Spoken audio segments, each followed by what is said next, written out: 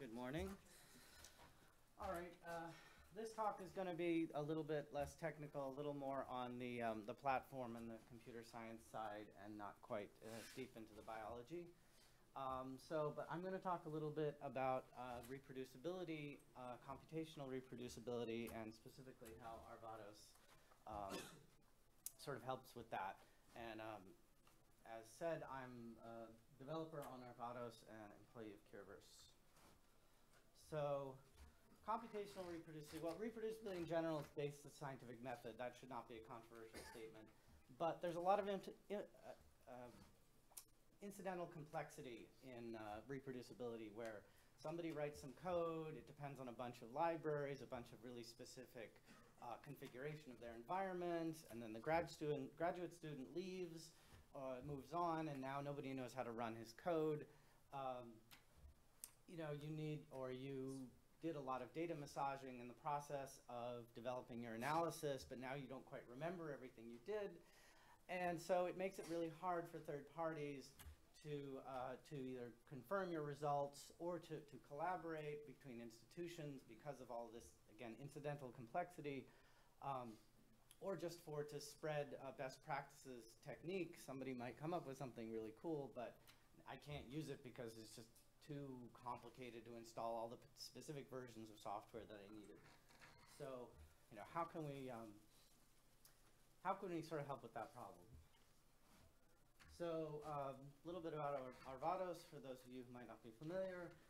It's a computational platform for managing and processing data at scale. So, for managing a compute and storage cluster, it is free software. So you can download it, install it, try it out yourself. But it's also commercially supported by Cureverse. So there's two major components to Arvados. There's the first one I'm going to talk about is the storage system, content addressable storage system called Keep. So when I say content addressing, what this means is that the data is stored in the system rather than being assigned sort of arbitrary file names, arbitrary database identifiers. These addresses are, the address that you use to reference a block is used, it comes from a checksum or a hash code from some standardized hashing algorithm. And so this gives you an identifier that is inherently, an inherent property of that data. And so this means that these identifiers are referring to immutable data, or these identifiers are immutable because if the underlying data changes, that identifier is no longer associated with that data. This also has the property of being self-certifying, which means that when data is retrieved from the system, because you can run your checksumming hashing algorithm on it, you can validate that the data that you received is in fact the data that should be associated with that identifier. So if there's corruption or just mistakes that happen in the handling, that can be detected automatically. Third advantage of this is it makes it much easier to do versioning. So again, because the identifier, when the content of the data changes, you now have a new identifier. You can now associate versions with every identifier is associated with a different version of the data. Now, because it's a distributed file system, when we ingest data, we take the input files. These get split into blocks of up to 64 megabytes. We compute the hash code on each of these blocks, and then these are sent out to a distributed storage system, so across a cluster of storage nodes. It may be replicated several times, and then a manifest is recorded in a database, which tells you how to reconstruct your set of files by associating blocks, segments of those blocks with the original file names. So then when you want to read data back out, you just get the manifest, you find the files that you want, that tells you which blocks it is that you need, and you fetch those blocks and you get your data. And the manifests themselves are in a standard format, which is also hashed and content addressed. So you use the unique content address of the manifest uniquely identifies a set of files and the contents of those files. And the third advantage of this is you can also very cheaply reorganize files or create sort of zero overhead copies, where you can create additional manifests with files reorganized or renamed that reference the existing data, again, by content and not having to copy your data around just to make sure that nobody changes it. Because you have a guarantee that it won't change, because it can't. The identifiers uniquely identify your data. So the second component of this is the computation platform. So as I just talked about, Keep, it provides sort of a version control for your data. So there are two other major pieces of this for version control.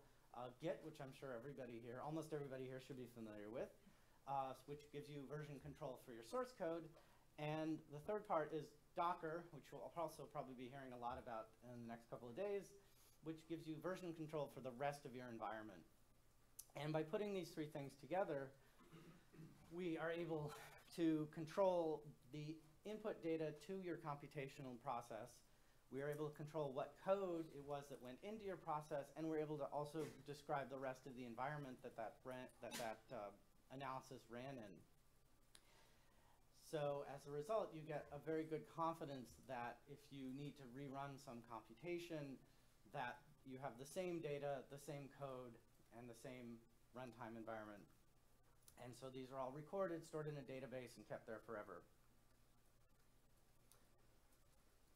The other second advantage of this architecture is that we can now move computations around between different instances of Arvados.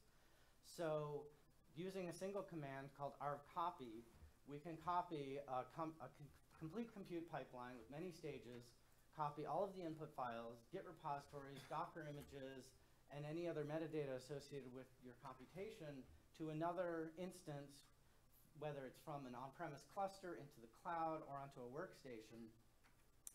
And once it's all copied onto your target system, it's just one click to rerun it.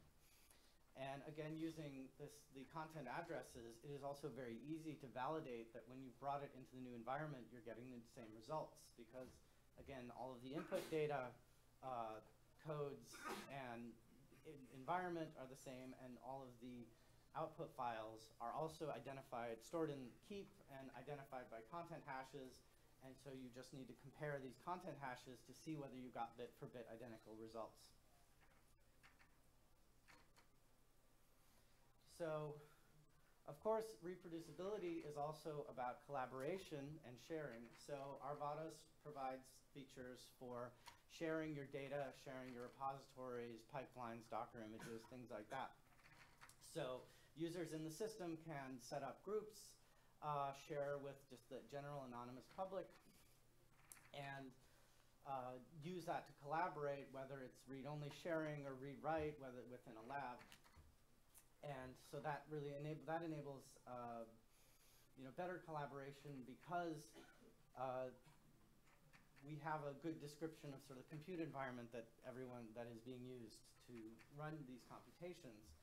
So this allows you to run a pipeline shared by another user on your own data, or you can take some shared data, a public repository such as the Harvard Personal Genome Project.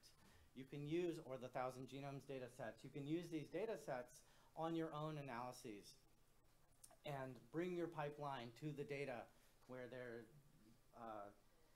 instead of having to download terabytes and terabytes of data to run it locally and then, again, have a hard time reproducing that analysis somewhere else.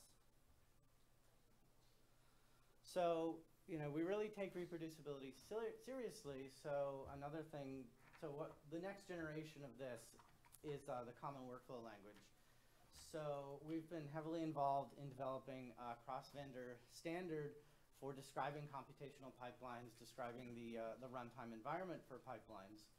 And our vision is to have a cloud-based app store where you have many analysis tools available to you that have been developed by others. Maybe a lot of optimization performance has gone into it. And again, you can bring your own data and run tools developed by others without having to do a lot of fiddling with your cluster configuration. And to learn more about the common workflow language, come back at 2 o'clock when Michael Crusoe will be giving a full 15-minute talk on that. And with that, I will take questions. Thank you.